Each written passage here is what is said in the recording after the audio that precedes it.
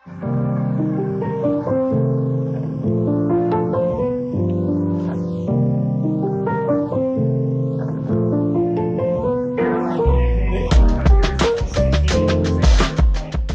today we're gonna go check out the home studio for Dave Klaus. Dave is a Grammy Award-winning record producer, recording engineer, and mixer who has such an awesome studio. I've been following him on Instagram for a couple years now because, you know, gas, I have some gear envy of some of his setup. You've probably seen it if you're on Instagram following people with crazy studios as well. I'm gonna read off some of the people he's worked with because it's incredible.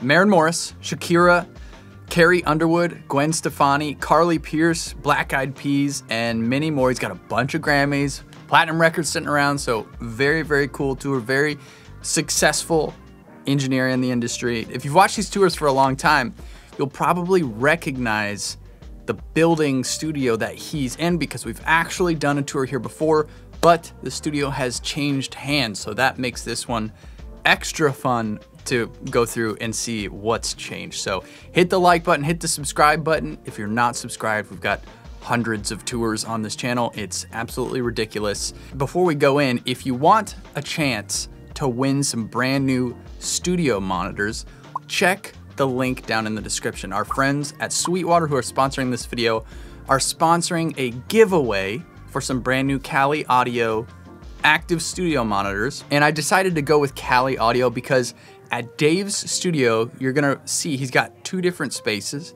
One is the main mixing area in stereo, and then he has an entire B room with a Kali Audio Atmos mixing rig. So of course, thank you to Sweetwater for sponsoring this video. Click that link to enter the giveaway and check out these Kali Audio monitors for yourself. Great monitors, very affordable, flexible for even a Grammy Award-winning mixer to use in his studio setup. Now let's go check out Dave's studio. How's it going? I'm Dave Klaus. Welcome to Santa's workshop. This is beautiful. What is it that you're doing for like the day-to-day in here? Probably 95% of my time I'm in here mixing alone between here and the Atmos room. Well, the live room, which is also the Atmos room. But yeah, that's most of my time. And I'm also cutting probably, I don't know, maybe twice a month. Depends on the project. Sometimes I'll go a month without recording anything in here, and then sometimes I'll go and it'll be weeks of making records. It just depends, but it's a lot of mixing. That's great. Well, this is definitely a really dialed in room, it seems. Thanks. It's, as you know, and most people, it is a never ending process. Yeah. Of just like looking around and tweaking things in the room. But I came to a great place. Like, you know, you mentioned that this is the second time, you know, you're in here the first time. And the main things that have changed, obviously other than all my crap, but is the treatment. Yeah. And Graham over at Music City Acoustics did a great job, came in here and you know, measured the whole thing and kind of built stuff that's very fitting for the space, minimally invasive, because it is kind of tight in here, but just makes it sound great. Really pumped with the way this room sounds, especially on the mains. It's like it could just pump, like these things go down very low, like I think to 15 or something ridiculous. That doesn't even matter. And the room holds it. It's cool. It's good. Where were you before this room, and what was the situation like there? I was in a converted room in my house. So it was a mix room. It was a room in my house, an extra room. I made it a mix room, treated the whole thing. And then we kind of ran out of space. It was a different house in East Nashville. We had another kid, ran out of space. We had actually, it's kind of a crazy story because we had purchased another property and had plans to build a room from the ground up. Yeah. And I'm sure you know, it was a process, and it actually started in 2020. So like the permitting offices closed down, all the things. It was probably a year of just like drama going back and forth trying to build this room. Yep. And of course, like prices were skyrocketing. And this place actually it was never listed. It was kind of like this word of mouth thing. Like, oh, this person, you know, I hear they have a studio in the back of this really cool house. They might be wanting to get rid of it. Go check it out. I went and came in here and hung and kind of dragged my feet a bit on it. And then finally, my wife and I, we were just like, we need to do it. And, you know, it worked out. We did a lot of work on the house and moved in this room and did a bunch of work on it, and it's just been great. It's awesome. It's such a great place to make music. So you said you're also tracking. So you're both like full-time mixer and then also recording engineer, going and cutting in other places as well as here? Sometimes, yeah, it depends on the record. I'm a firm believer in, you know, all the records that were made back in the day that we loved so much that records now are influenced on, right? Like 50s, 60s, 70s. People, there was like a crew that made the record and they started it and then they finished it, right? Yeah. There was none of this like throwing it all around, all different things, which can be good because you get outside influence and different vibes. But if the vibe in the song or the project is trying to be steered a particular way, I'm a firm believer in, I would want to record the thing, I want to track the overdubs, I want to mix the thing. And that's how you're like steering the ship from the beginning. It's not like, you know, the ship is put out to sea, the captain rows away and then someone else jumps on the boat and is like, okay, now I'm going to steer it to port or something, you know, like not knowing the boat at all. So it's been really cool to do that in this process. But you're saying about going other places, I probably go to other studios like once a month to cut. You know, if it's like, if you need a bigger room than this, like a Ocean Way or a D or A, Blackbird, you know, or you have too many players or just, you know, I was down at Lee Bryce's spot like 2 weeks ago and he's got this cool little barn at his property and we packed in like 8 players in there and it was a whole vibe. And like stuff like that's cool to get out of the room. I mean, I have to leave at some point, right? Yeah. But it's also nice to kind of bring it home to a place that you're familiar with. Totally, yeah. People, I mean, it's great making records here. It's just like we hang with, you know, fires in the backyard and drink whiskey out there and whatever and grill. So it's like a cool vibe to be able to have that kind of family home sense here, you know. So this is a separate structure on the property, but you're not in the house. You get like your own little zone. You never have to go in the house. It's, yeah. There's a bathroom, kitchen here. It's just, you're completely separate. It's got its own entrance. It's a good setup for that. Yeah. It's amazing. And you're right here in East, which is like a dream. Yeah. I'm super like jealous. The gateway to Lachlan Springs. It's like right at the beginning of Eastland. It's good. It's a great neighborhood. That's awesome. Yeah. I saw the Maren Morris record out there. I've seen some stuff you've shared on social media. Is there like a particular style of stuff you like working on? What are some of like your favorite? And I know it's like, you can't say my favorites or this or that or whatever. What are some projects that have been like really special for you to work on? Give me a little bit of background on the work. Because I see all those Grammys over there. Yeah, and that question you're asked is like, I like dread that question because it's like, well, I'm gonna forget everything that I thought I would say about this because I've been super fortunate to work on a lot of great records in whatever amount of time I've been making records for. Obviously those, you know, those Maren records are special and that's kind of what brought me into this town, and I'm very thankful for that. Dear friend of mine, Busby, he is just the most talented human on earth. So those records were very special to me. I worked a lot in my early days in like alternative, and I actually made a lot of urban records, and then I kind of like went into a Latin world, which recorded and mixed a lot of Shakira records, and that's where a couple of those things over there are, and you know, they're just like very successful, passionate, worldwide artists, which is so cool. And then like I'm able to work with really great country artists as well, which is like you would think none of the world's work, but they all collide and it's so fun, you know? Yeah. And I made this record last year with a great buddy of mine, super talented, Cameron James, but with Jordan Shellhart. Her first album, Primrose, that we kind of worked on it over like a 2-year period, and it came out last year, and she's unbelievably talented. And that record we made a lot, we cut a lot of it here, most of it here, mixed it all, and I mean, if you should check that record out. It's incredible songwriting, incredible songs, great production, and she's now in Warner.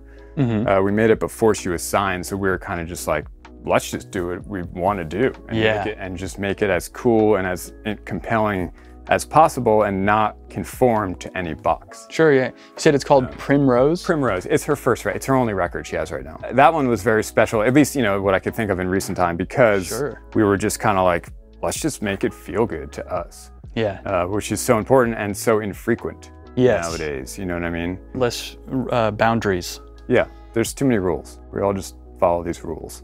Yeah, stupid rules. Yeah. Well, luckily I don't know a lot of them, so. That's good. Keep it that way. I am eyeballing all of this cool stuff.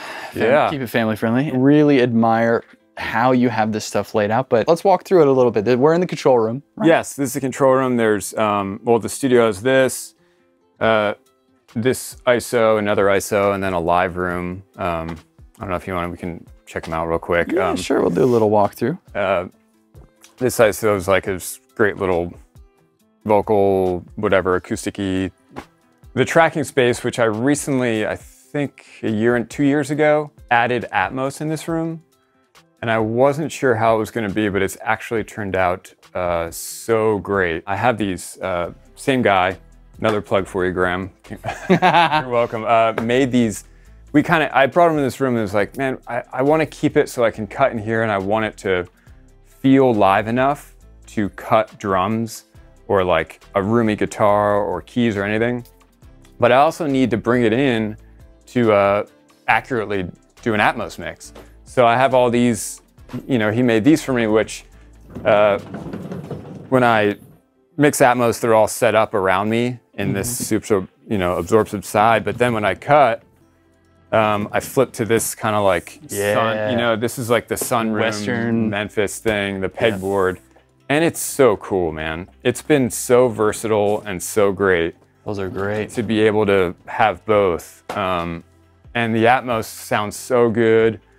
It's not like a vacuum. It's very real and live. You know, if I cut drums in here, there's so many different ways I can make them sound thanks to the, you know, all of these like moving panels and everything.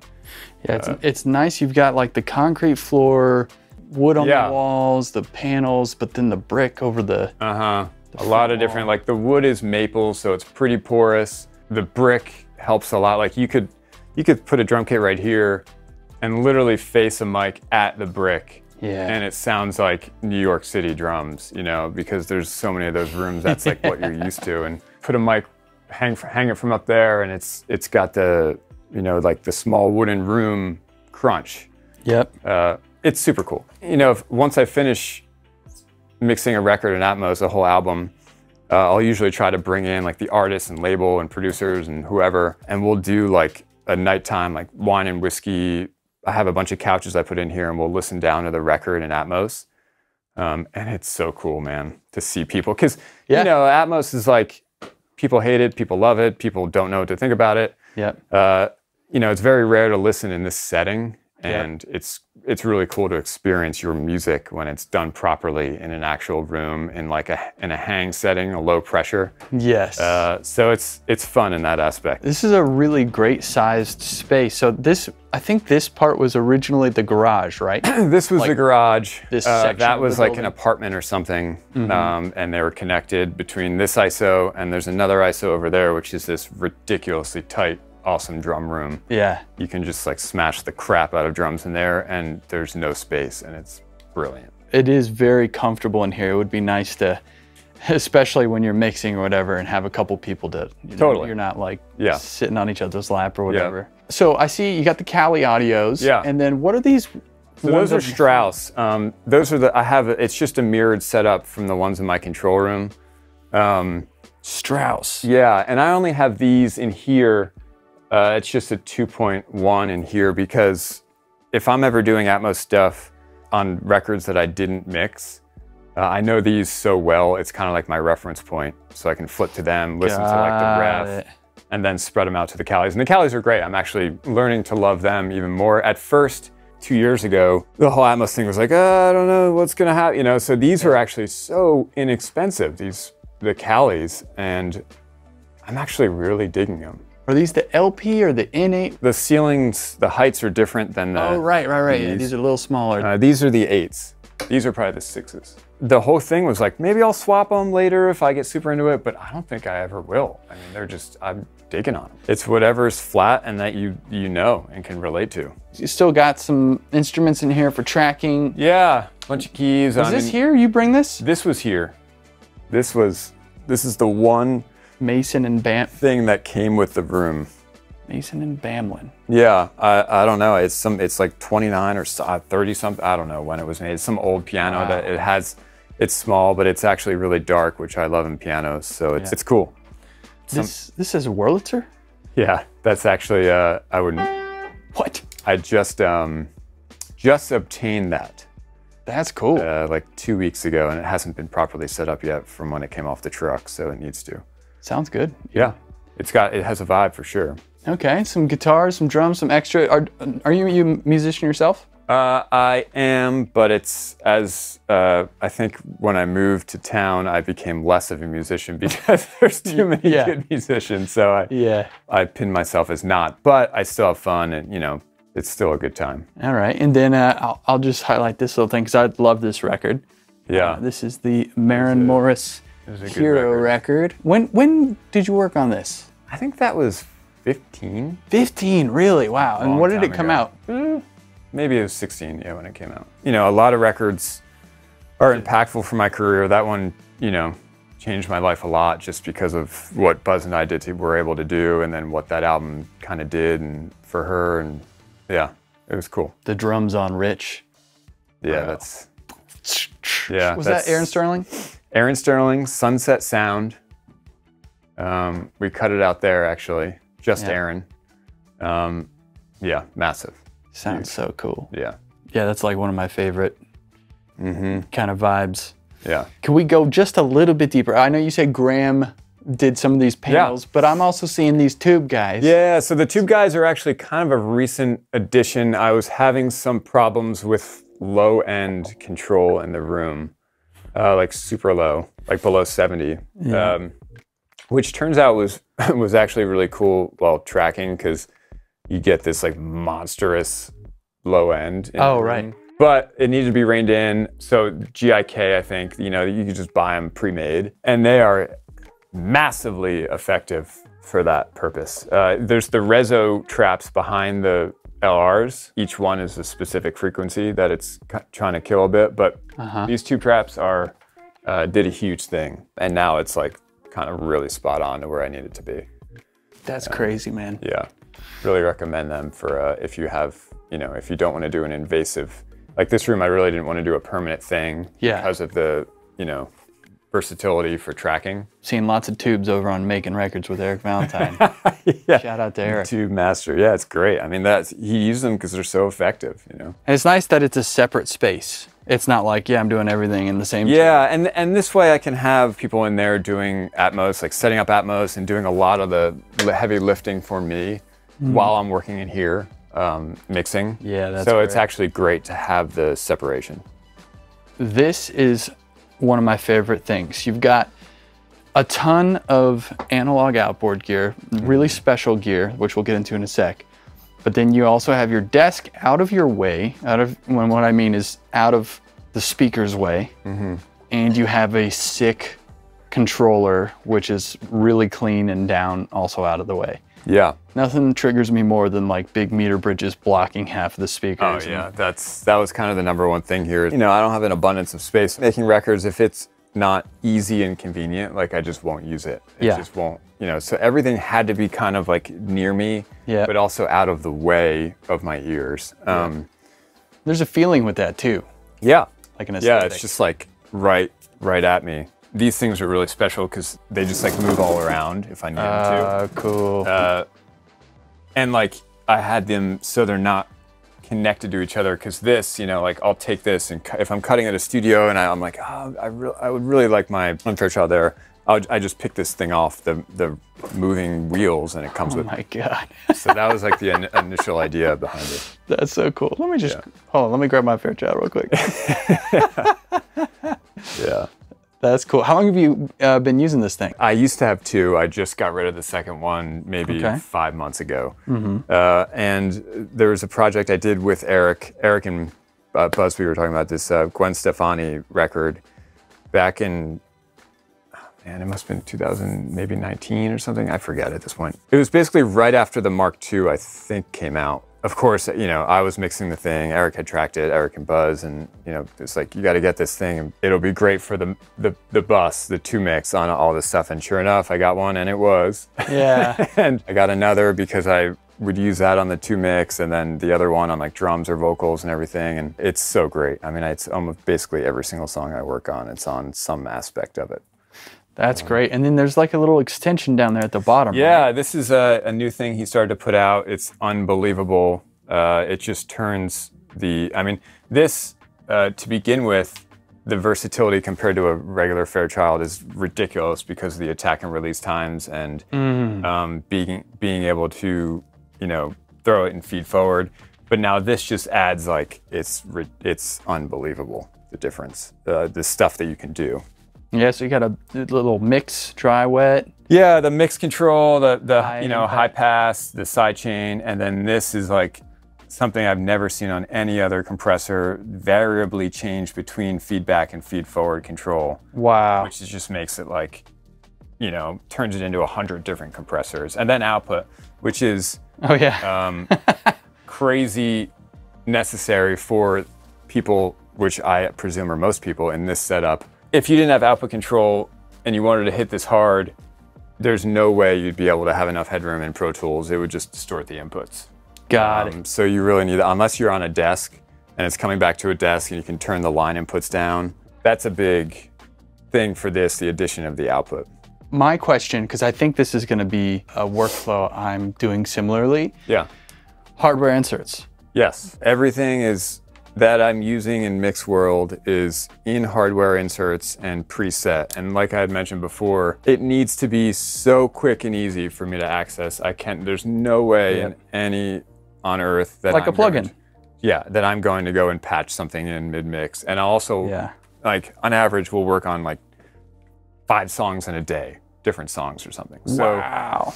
So it has to just be so simple. And that's another reason why I won't own stuff. That obviously there's some exceptions that you'll see, but stuff that's not indented, I'm just won't do it because you can't recall it. And, you know, and it's just, and a lot of things I'm recalling from song to song constantly, and it's so easy for me to I write down the notches, you know, right in the comments, and just do it. Without notches, no chance. That's smart too, using the little comment section on the track. Yeah, so I have the hardware inserts, and then, you know, I have a summing, like a double stage summing thing, and it's all just accessible via, you know, hardware insert plugins and routing in here. Yep. So it's all recallable, all, you know, there's no little template. No funny business. Yeah. And then I see you've got the links. Yes. Is this like a couple 32 by 32s or something? The Aurora ends, they're great. I went through a couple iterations of this type of interface before I landed here, like the Orion, I think. Yep. I had at one point. Didn't really dig it that much. So landed here and it's been great. It sound great, they're reliable. I mean, what else, you know? Yeah. What else do we need? And then you're hitting the Burl B32. Yes, it's either this, the purple guy, or the Burl, and that's all routable in Pro Tools. Depends if I want to get tubes or not tubes, the transformer or tubes, or both. And it's just all selectable, and then it all goes out to either my VT7 or the Obsidian. It's the Harmonic Culture? Harmonic Culture is the brand. The Purple Buster is the name of the summing. Summing, okay. Yeah. Is that 16 channels, 24, what is it? 12. 12, oh, interesting. Or 16, I don't know. I only have 12 hooked up. Got it, yeah. It doesn't matter, you don't even need that much. This song I'm only, you know, using, I guess I'm using 16 outputs, but yeah. That's cool, so you can just quickly switch between. Yeah, summing, I could either sum it in the tube, sum it in the transformer, or sum it in both, or not at all. Sometimes I'll often audition none, so like digi summing. Yep. One or the two or both or whatever until I get a vibe and it's like, oh, that's it, and I just run with it. Because you can because I'll have things in the session that aren't running through there that are summed in here and things that are, you know. Obviously delay compensation has to be like figured out with all that stuff. Yeah. But it's all in the template, you know. You load it in, you get to choose, it's cool. So as we just saw in the Atmos room, the Strausses, I think they're subwoofer pros. They're like made specifically for, I talked to the company to get the crossover point right, which doesn't even matter anymore because I'm actually using a Trinol for bass management. Which has been great, but they're awesome. I've had them for a lot of years, and yes, I do have the paper white guys next to them, which I can't let go of. Yeah. Well, I love the setup. Haters will hate. I like Innocens, and I like them close and simple. Yeah. Like that. They're kind of like my true north of like, you know, of mid-range. Even though the Strauss is what makes them so great, is the mid-range is so is like perfect on them. This setup is really great for me. Are these Strausses like 3 separate things that you set? No, there's actually, it's a 2 thing. This is like the Strauss, and then these are the low end. And I think that the crossover point right now is at like 50 on the subs, maybe 55 or something. I mean, you can get just endless volume. There's no issues there. It's great. And then you're coming through this Dangerous controller here? Yep, Dangerous controller. It's kind of just been like a, you know, just a really strong ship. It's got no bells and whistles. It's just reliable. Analog. Yeah. Okay, and what's the Stream Deck? How are you using this for your workflow? So this kind of came into my workflow in the last year, maybe last year. And it's a lot of like session setup. It's a lot of like RX stuff. I kind of set all this up with the plugins. I'm not like oh, my plugins are here and that's what I use. I don't do that. I can, you know, with Pro Tools search plugs, you can just do it so much quicker for me. But it's a lot of like session setup and like audio suite stuff. Makes my life easier. Yeah. That's nice. Yeah, like I can click a track. It's like it needs to go to my drum bus and it'll color it, send it to the drum box, put a plug on it, put a bunch of sends, all those things. What? Yeah. So wow. So you can kind of like set a list of commands on a button. Yeah, you can just set them all up. So like whatever it is you do, it has what you need on it. And for me, that's how I use it. And it's great. And it's awesome, you know, especially when you get all these sessions from people with just a lot of crap. You can clear plugins off. You can copy all the things. Like just takes multiple clicks to one button. If I could mix more efficiently, I'll do anything. Yeah. I'll sell my soul. Okay, now on this table here, this is beautiful. First off, you got a couple plants. I love. Yeah, thanks. It's my hotelier wife planted me out. Give me some oxygen in here. Exactly. Well, yeah, that and a little green and just, you know, feels good.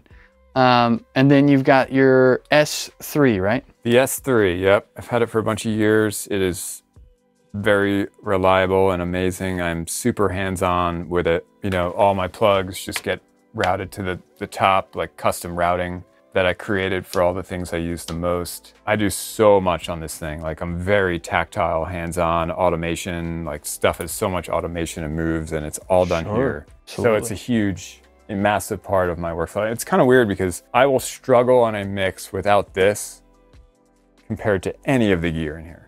Like I can lose any piece of the gear, all the gear, and be just fine. But this, I will like feel like I'm working with one arm and one ear. You know, I don't know why that is. It's just like the touch thing is so important. A phone with an app. Yes. For your luff meter. So I actually this is funny because it's probably a week old. I love it. This thing. But it would take my mind off of what I'm doing, and this just kind of keeps me in line. I mean, it's so new. It may go or stay. Now, is that like an old phone you had, and you're like? It's an old. I did not buy a phone for this. Yeah. I actually it was an old iPhone, and I was about to sell it on eBay, and I checked out Decibel, and I was like, oh, let me use it for this for a bit, and it's cool. I mean, I don't live or die by luff levels. Sure. There's certain levels that I like to be near that feel like a record to me. Someone were to ask me like, oh, in an ideal world, would you like to just be at like -10 or 11 or whatever, you know? And if I'm there, it tends to feel a little unfinished to me. In the modern world, you know, where we're making modern records, as we're looking at it, say -11 now, but Well, you know, it's like, it's nice to just kind of be able to glance over and not have to be like, okay, hold on, let's get in here and look. Yeah.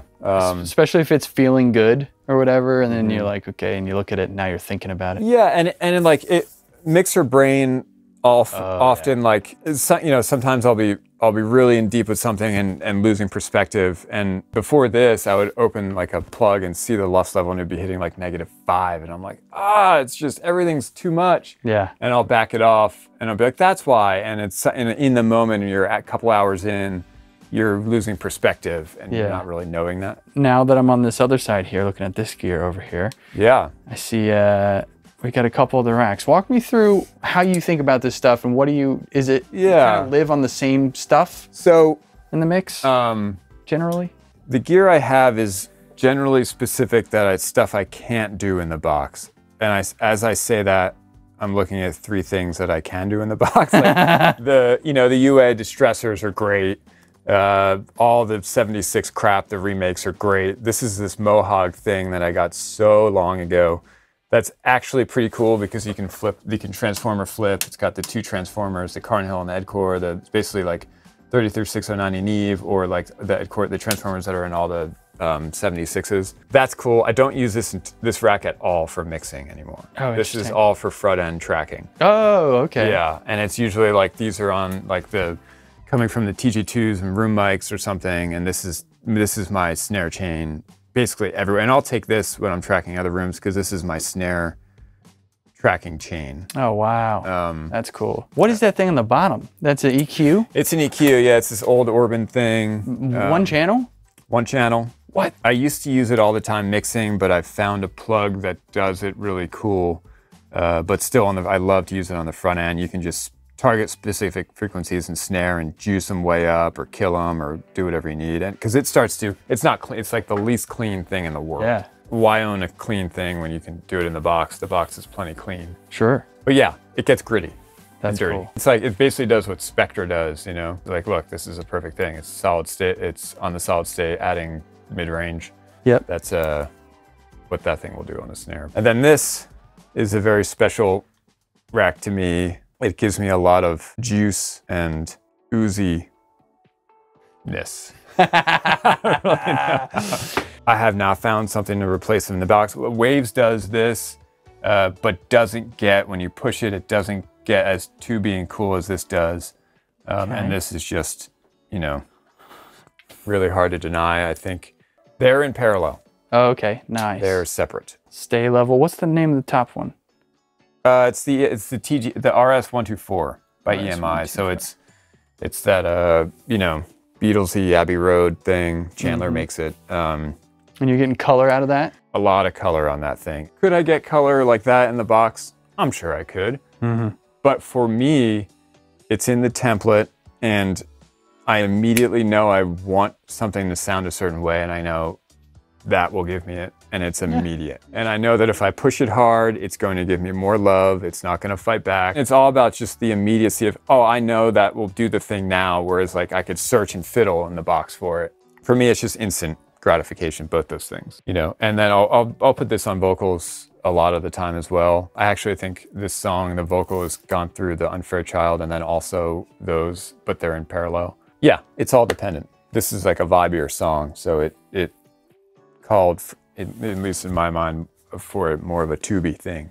All right, well, I'm gonna put a link to your Instagram. Is there a website or anything else? I do have a website. It's a bit outdated at the moment, but my Instagram, yeah, it's great. Santa Claus. Yep, Santa Claus is the Instagram. It's my last name and kind of ran with it, but it's good. It's kind of like you know, like Christmas morning, receiving a mix, hopefully. Yeah, it's the excitement of Christmas morning when you're receiving a finished record back. Well, it's memorable. I always remember when I go to look you up. Two things pop in my head: Unfair Child and Santa Claus. Yeah, I used to be. I mean, I think I was the only person other than Eric that probably had two for a long time. But then when I got the VT7, and it kind of took its place on the mix bus in a lot of forms, and I've been in love with it. But yeah, I mean, Unfair Child is it's just undeniable what it can do. Yeah. Well, thank you so much for inviting us in and letting us check all your stuff. This has been great. Yeah, I'll put the links in the description, and everyone else, hit the like button. Thanks for watching. Thank you. See you later.